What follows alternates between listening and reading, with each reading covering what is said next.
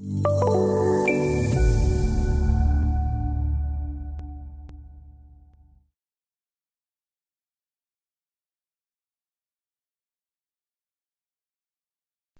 design file settings.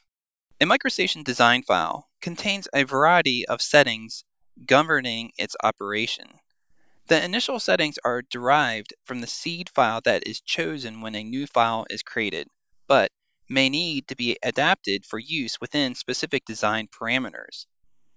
In this lesson, the settings within the proposed site plan will be altered to meet the design requirements of the site development project. While working through the lessons in this course, you will learn: review working units, adjust angle readout, review geographic coordinate system data, save design file settings. Continuing in the design file, proposed site plan.dgn, observe the title bar of the MicroStation application window. The title bar states that the file is 2D. This is but one example of a setting that was determined by the seed file chosen when the proposed site plan DGN file was created. Some settings are more rigid and may not be changed, such as 2D versus 3D, while others are easily altered to match the design requirements of the user when working on a project. An example of this is working units. The working units of the active design may be set as desired. This is to enable precise creation of the project geometry in the easiest possible manner. Take note that while it is a best practice to make any required settings changes when the file is created, most design file settings can be set at any time without adversely affecting the content of the design. Along the ribbon, from the Placement ribbon group, pick Place Smartline. Bringing your cursor now into the view, place a data point or a left click to begin placing a line. Observe the coordinate readout in Accudraw. Accudraw is a precision drawing tool that works in conjunction with element placement commands to help ensure the accurate placement of geometry. As shown here, Accudraw is in the rectangular coordinate readout mode. This is shown by the square compass and the coordinate readout showing x and y values. Go ahead now and press M on your keyboard to issue the Accudraw mode shortcut. The mode shortcut acts as a toggle, changing Accudraw from a rectangular to polar coordinate readout. This is indicated by the compass changing from a square to a circle.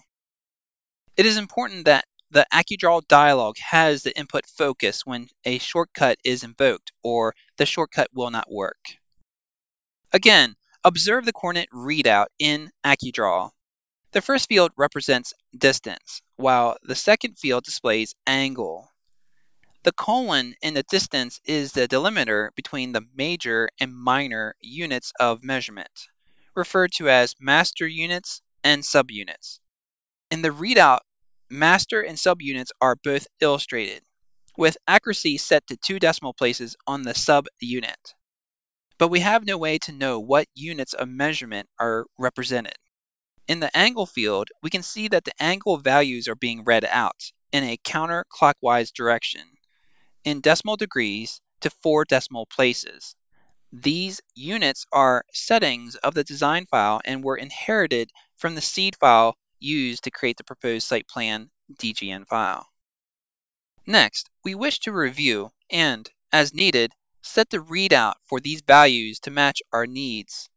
Take note that Accudraw will be discussed in greater detail in future exercises.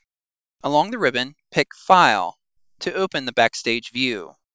From the Backstage view, pick Settings, File, Design File Settings. The Design File Settings dialog is opened. From here, pick the Working Units category. This category displays linear units. Observe that the format is set as MU:(SU). This displays both the master unit and the subunit values, with these being set to US survey feet and US survey inches. US survey inches are displayed with an accuracy to 2 decimal places. The labels do not affect measurement but may be used when labeling and dimensioning. So now, we wish to have distances displayed only in US survey feet, to the nearest hundredth of a foot, and angular values in degrees, minutes, and seconds.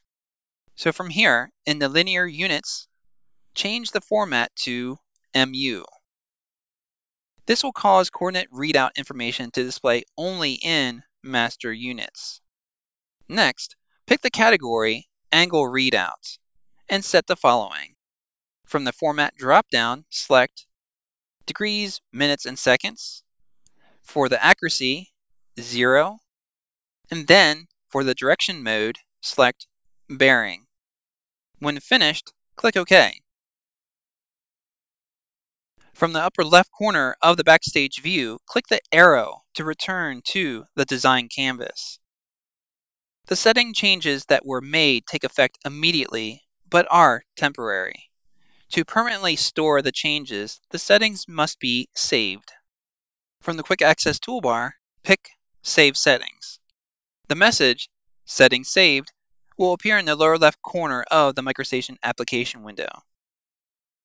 Take note that in most cases, it is a best practice to save settings when they are changed, rather than waiting until the end of the design session. This allows you to save just the desired settings. By waiting until the end of the design session, it is possible that settings may get saved that you do not want to permanently change. Again, let's go ahead and pick the Place Smartline tool, and anywhere in the view, place a data point to begin placing a line, observing the coordinate readout in Accudraw. In Accudraw, this time the distance field displays the master units only with an accuracy of 2 decimal places, and the angle readout shows a bearing. Continuing on, we have one more setting that we wish to verify, the Geographic Coordinate System. Along the ribbon, from the Utilities tab, in the Geographic ribbon group, pick Coordinate System. This will open the Geographic Coordinate System dialog. Geocoordination lets you specify or view the position of your design content on the Earth's surface. When a geographic coordinate system is assigned, a design can be coordinated with other data for which the geographic location is known, such as shapefiles, aerial photography, and more. Geocoordination does not apply to design content with no fixed Earth location. A geographic coordinate system can be applied to design files that contain structural scale data and Earth scale data. Structural scale data. When designing buildings, industrial plants, and other structures, the curvature of the Earth doesn't need to be considered. Most designers then prefer to work in a local coordinate system that is convenient for their building or plant. Earth scale data.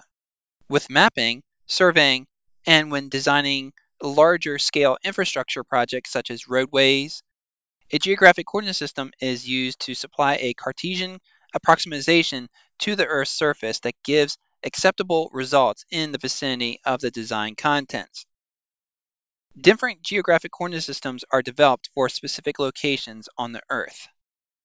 Take note, for more information on geographic coordinate systems, see the Help topic, Geographic Coordinate Systems. Go ahead now and take a moment to review the GCS in the active design. The coordinate system in the active model is EPSG 2236.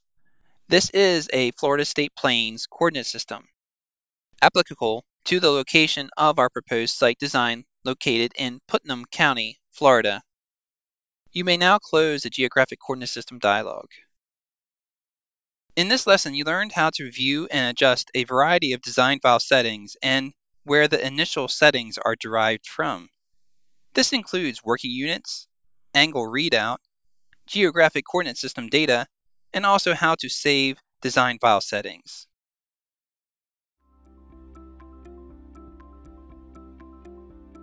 If you found this video helpful, please give it a like. If you want to see more such series, consider subscribing to our channel. Thank you, and see you next time.